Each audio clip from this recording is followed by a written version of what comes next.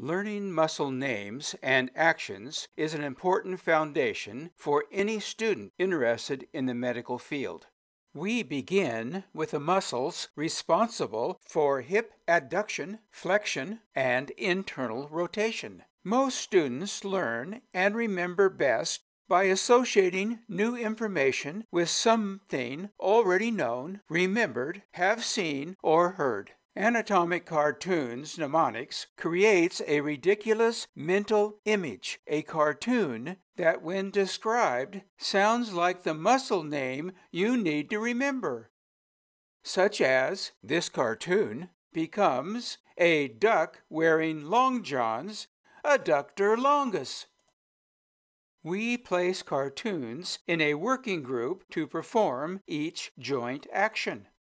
The 3 working sites for the 11 anterior hip muscle actions includes a site in which muscles are squeezing an apple for pectin to make apple jelly, representing adduction.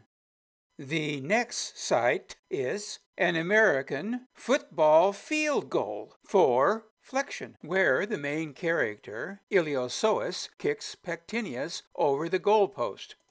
And the 3rd working site is a dance studio, where a dance class is attempting to learn ballet, representing internal hip rotation. The location of each muscle is displayed on a rudiger anatomic human skeleton, where the beginning or origin of the muscle is painted red and the insertion or pulling site is painted blue. The left panel is photographed from the front and the right panel from the back.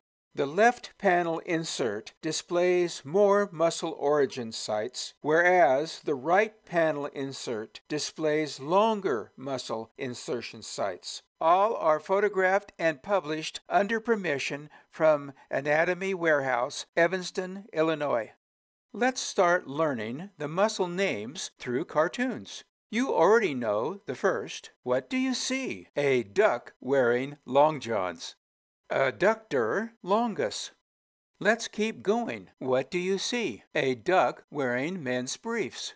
Adductor brevis. What do you see? A magnificent magician duck. Adductor magnus. What do you see? A medium-sized glutton. Gluteus medius. What do you see? A minimum-sized glutton. Gluteus minimus. What do you see? A strip of grass. Gracilis. What do you see? An ill-looking bird that might have trouble soaring. Iliopsoas. What do you see? An apple loaded with pectin to make apple jelly. Pectineus. What do you see? A beautiful woman, a femme fatale, with a broken or wrecked arm. Rectus femoris. What do you see? A Taurus bull who thinks he's the czar of bulls. Sartorius. What do you see? A fashionable latte cup to squeeze when tense. Tensor fasciolata. In hip adduction, the leg and hip moves sideways back toward the midline of the body. While Miss Hip Adduction and her team of 5 squeezing muscles watch, the skeleton demonstrates hip adduction. Next to the special adduction squeezer, supported on gracilis, grass, whose muscle begins from the inside arm of the lower limb of the pelvis and pulls just below the inside upper surface on the back of the tibia, lower leg, just below the joint. And atop the squeezer is a rosy red apple, ready to have its pectin removed, Pectineus, whose muscle begins from the upper surface middle limb of the pelvis and pulls just below the iliopsoas, high on the inside of the femur.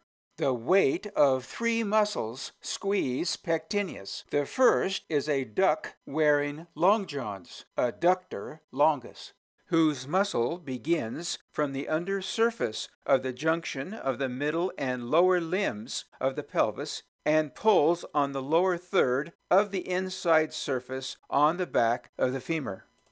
The second muscle lending its weight is a duck wearing men's briefs, adductor brevis, whose muscle begins just behind the adductor longus on the undersurface of the junction of the middle and lower limbs of the pelvis and pulls on the upper half of the inside surface on the back of the femur.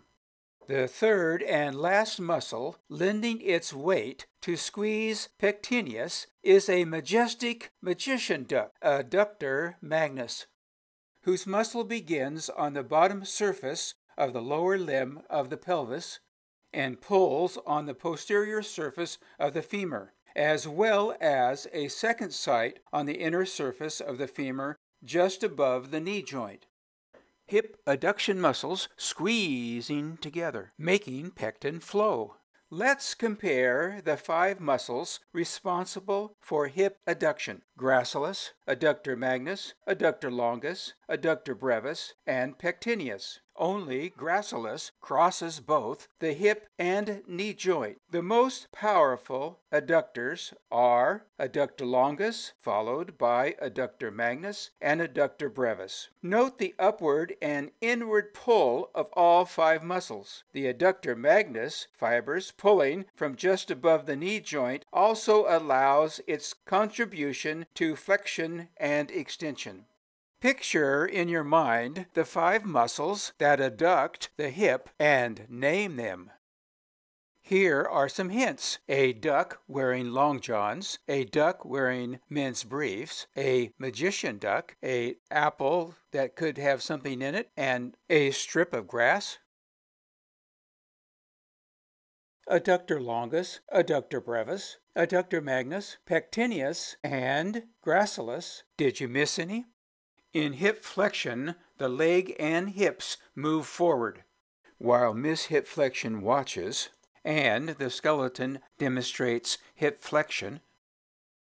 A hip flexing, ill-soaring vulture, Iliosous, whose muscle begins from the lower vertebrae and pelvis and pulls high on the inside of the femur, the upper leg bone, kicks a pectin-filled apple, Pectineus, whose muscle begins from the upper surface middle limb of the pelvis and pulls just below the Iliosous, high on the inside of the femur, and kicked off grass, gracilis, whose muscle begins from the inside arm of the lower limb of the pelvis and pulls just below the inside upper surface on the back of the tibia, lower leg, just below the joint.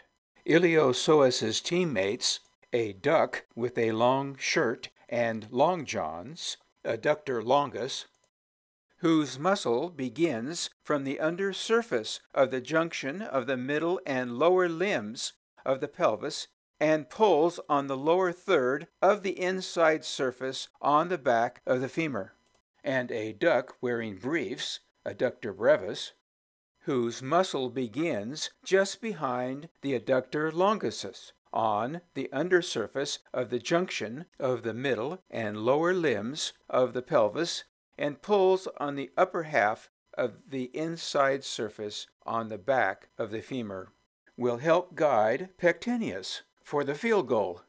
The defensive team includes a feminine fatale with a rect arm, rectus femoris, whose muscle begins on the outer edge of the lower surface of the pelvis just above the hip joint and pulls on the front surface of the tibia just below the knee joint.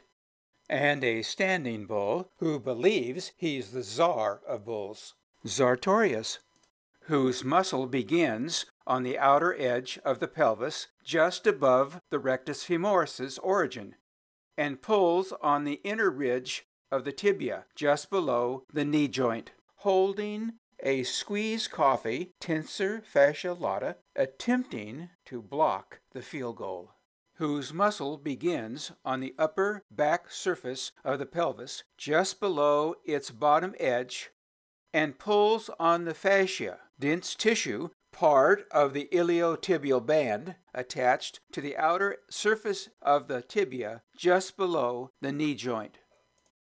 The warm-up, the kicking team, the team on defense, the hike and goal. Here are the 8 muscles that normally flex the hip. You have seen 4 in the hip adduction. 4 more are added, beginning with I, TFL, RF, and S. Can you name all 8? Here are hints of the 4 new ones: an ill-soaring bird, a fashionable latte cup you can squeeze, a beautiful feminine fatale with a wrecked arm, and a Taurus bull who thinks he's a czar. Adductor longus, adductor brevis, iliopsoas, pectineus, gracilis, tensor fascia lata, rectus femoris, and sartorius. Did you miss any? For longer field goals, a magician duck, ADductor magnus, adds to the strength of flexion. Its muscle begins on the bottom surface of the lower limb of the pelvis and pulls on the posterior surface of the femur, as well as a second site on the inner surface of the femur just above the knee joint. The 9 muscles responsible for hip flexion are arranged from longest to shortest. Note the 4 longest, sartorius, rectus femoris, tensor fascia lata, and gracilis, cross both the hip and knee joints and will have a role in knee movements. The 5th, adductor magnus, is repeated with the final 4 muscles for comparison.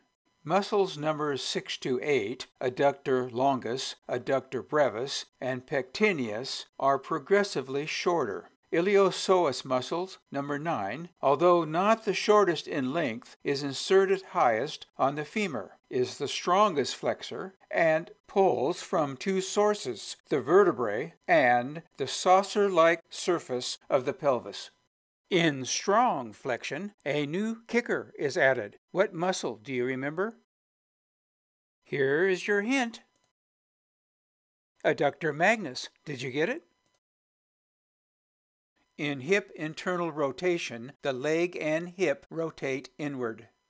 In her ballet studio, Miss Internal Rotation is trying to teach at least 2 of the 8 muscles, gluteus medius and gluteus minimus, to get up on their toes on point, and then directs all 8 to watch the skeleton demonstrate internal hip rotation.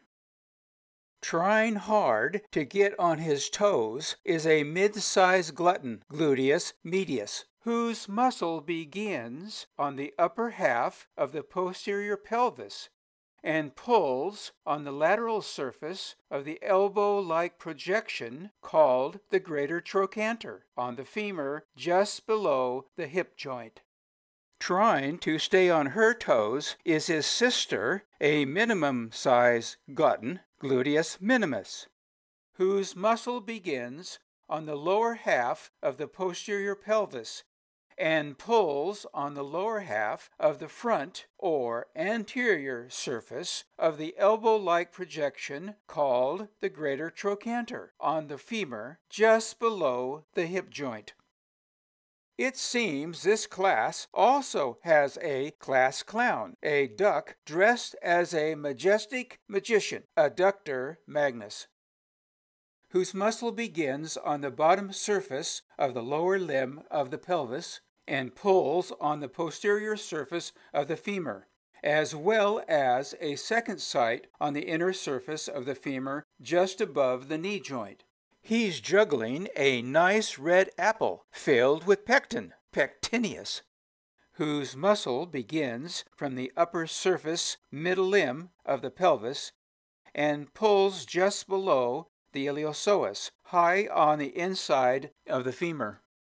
Standing on the bar, the studio's stationary handrail, and watching is a duck in long johns, adductor longus, whose muscle begins from the under surface of the junction of the middle and lower limbs of the pelvis and pulls on the lower third of the inside surface on the back of the femur. When gluteus medius latte cup drops, to the rescue comes a duck-wearing men's briefs, adductor brevis, whose muscle begins just behind the adductor longus on the undersurface of the junction of the middle and lower limbs of the pelvis and pulls on the upper half of the inside surface on the back of the femur. Unfortunately, adductor brevis's arrival knocks over the squeezed latte cup of coffee, tensor fascia lata, whose muscle begins on the upper back surface of the pelvis just below its bottom edge and pulls on the fascia, dense tissue, part of the iliotibial band, to the outer surface of the tibia just below the knee joint. Tensor fascia lata's spilled coffee can flow to trip up gluteus medius or toward the decorative studio grass, gracilis, whose muscle begins from the inside arm of the lower limb of the pelvis and pulls just below the inside upper surface on the back of the tibia, lower leg, just below the joint. Let's watch the ballet of internal hip rotation again.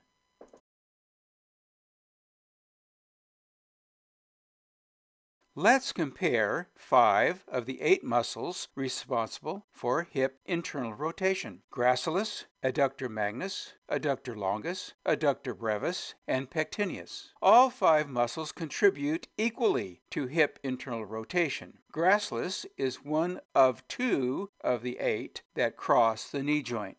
Anterior muscle fibers of the remaining 3 muscles, tensor fascia lata, gluteus medius, and gluteus minimus, better seen on the side view, are thought to be stronger contributors to hip internal rotation. Tensor fascia lata is the second muscle that crosses the knee joint. The left panel demonstrates normal hip position. The second panel, hip internal rotation, showing the red muscle origin sites and blue muscle insertion sites rotating right to left.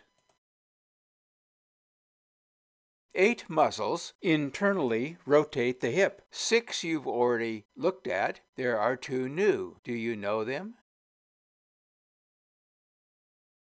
Here are your hints for the 8 muscles. Do you know the last 2? Adductor longus, adductor brevis, adductor magnus, pectineus, gracilis, tensor fascia lata, gluteus medius, and gluteus minimus.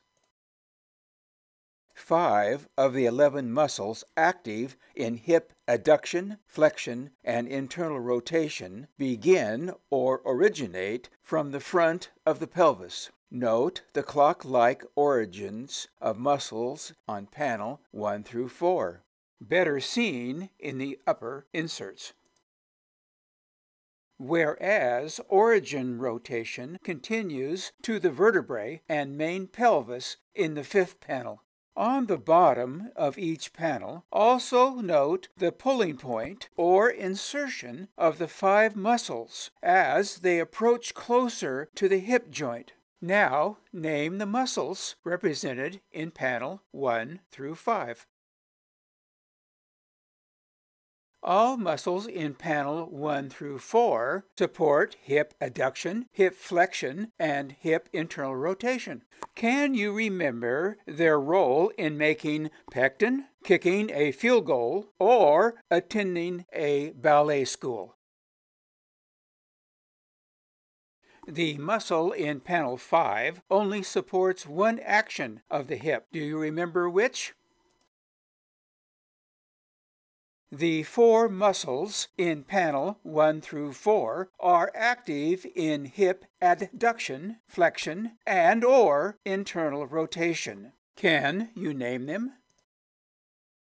They begin or originate from edges of the pelvis. Note the counterclock-like movement of the muscle origins around the edges of the pelvis. The upper insert in panel 1 is from the bottom of the pelvis, and inserts panel 2 through 4 are from the back of the pelvis. Panel 5 from the side, showing the tensor fasciae lata muscle. Our last two muscles are seen from both the front and the side. Can you name them? What action do they support?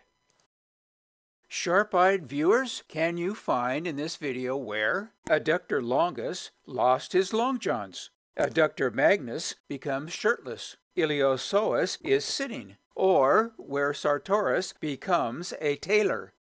Douglas J. Ware is producer and narrator, Sherry Eichelberger is the artist, and the skeleton is Rudiger Anatomy Premium Human Skeleton with flexible spine, muscle, painting, and arteries from Anatomy Warehouse, Evanston, Illinois.